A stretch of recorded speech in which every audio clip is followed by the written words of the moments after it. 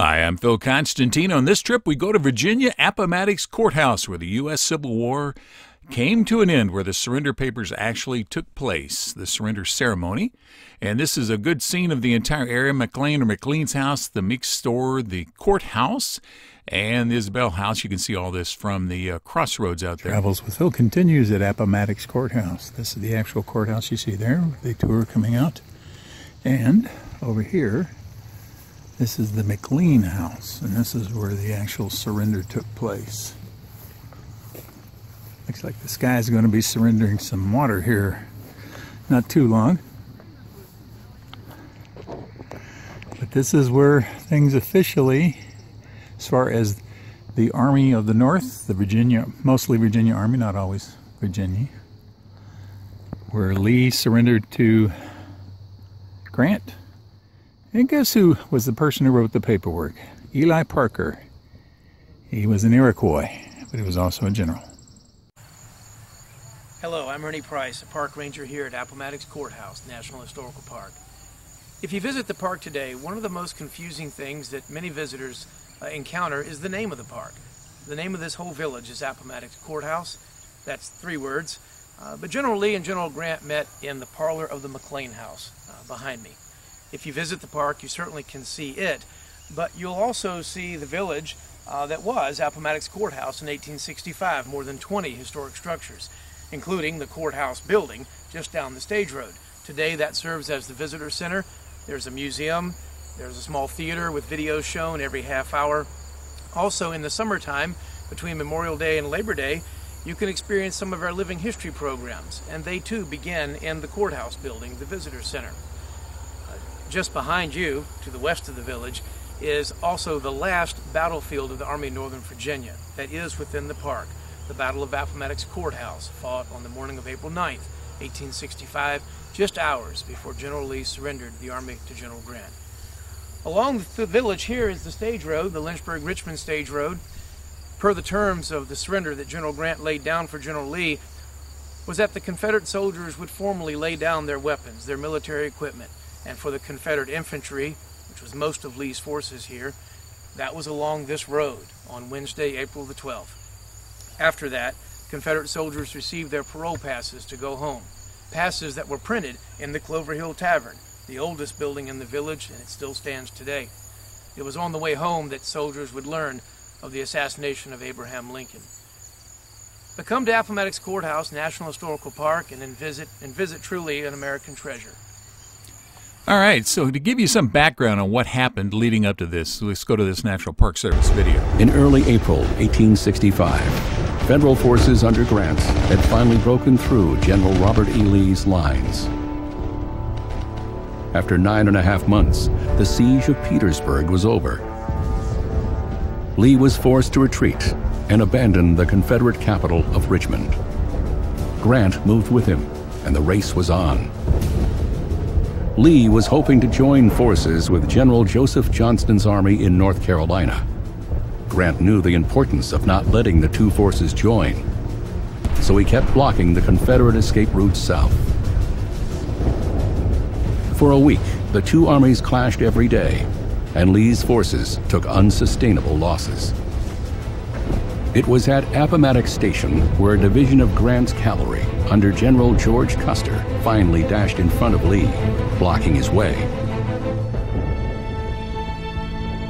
On April 8th, federal forces captured 25 pieces of artillery and 1,000 prisoners at the Battle of Appomattox Station.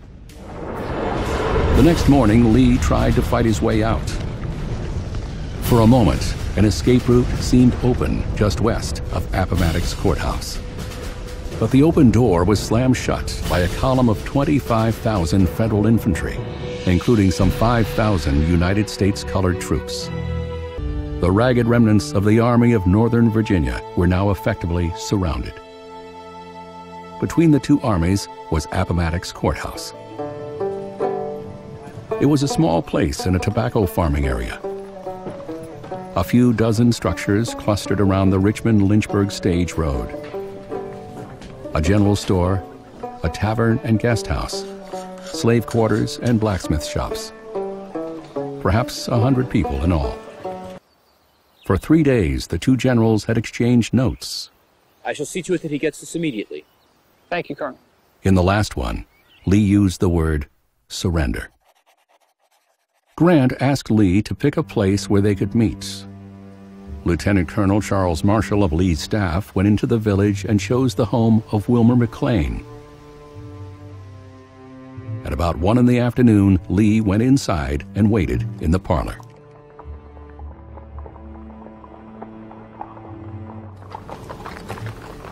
It was about 1:30 when Grant arrived with his staff.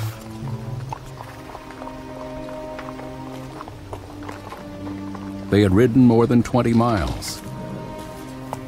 Grant's trousers were tucked into his muddy boots.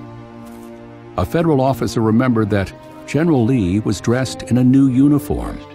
His tall, commanding form contrasted strongly with the short figure of General Grant, clothed in a soiled uniform. To Grant, Lee was a man of great dignity. For a while, they chatted in a friendly way. Then, Lee asked Grant to write out terms of surrender. Each Confederate soldier would have to promise not to take up arms again. But this done, Grant wrote, each officer and man will be allowed to return to their homes, not to be disturbed by the United States. Grant paroled the Confederate soldiers, all of them. Now Lee came forth with a special request. Many of his men owned their horses. Could they take their animals back to their farms? Grant knew how essential a horse could be for a farmer. He consented to Lee's request, and then he gave rations to the hungry Confederates. This will do much toward conciliating our people, Lee said. Each man had made his choice, hoping to end the war with civility and mercy for all.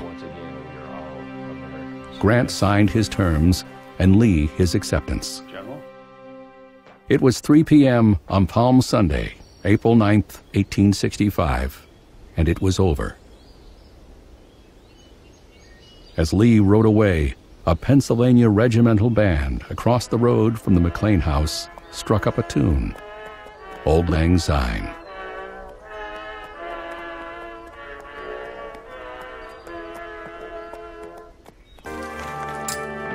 In the Clover Hill Tavern, a hand-crank press was quickly set up to print parole passes for each Confederate soldier. With these passes, the Southerners could go home.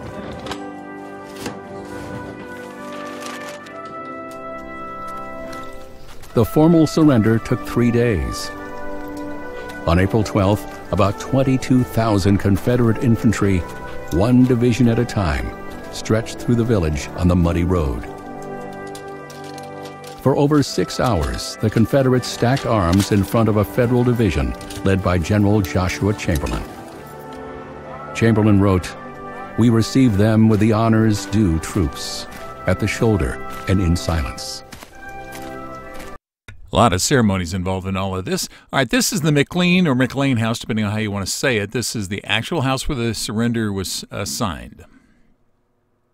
Smith Hill continues here at Appomattox. This is the McLean house. This is where the actual surrender took place.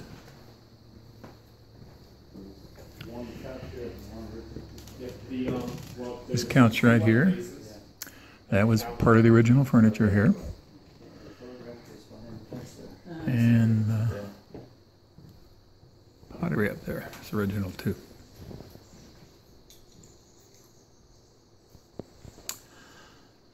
I'm original, but I wasn't here at the time. Oh, well, I guess I can't let humor go by no matter what I do.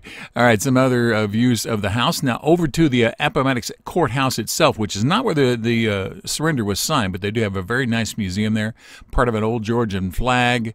This is a display about Eli Parker, the man that wrote up the paperwork for the surrender. Beale's 9th Virginia battle flag, the stars and bars some folks will call it. This is small parts of Robert E. Lee's headquarters flag, the two little pieces you see on the right-hand side there. This is U.S. Grant's letter to Robert E. Lee, and some of the ink out of the surrender was taken out of this inkwell. and a flag that was draped over Lincoln's coffin as he was taken through Philadelphia. And then finally, a last look here at some of the events after the surrender. So that wasn't just it here at Appomattox. Thank you for watching this video. If you liked it, please give it a thumbs up by clicking on the button below. You're welcome to leave comments below as long as the language is family friendly. And finally, if you'd like to see more of my videos, please subscribe to my channel by clicking the button over on the bottom right-hand corner. Thank you again for watching.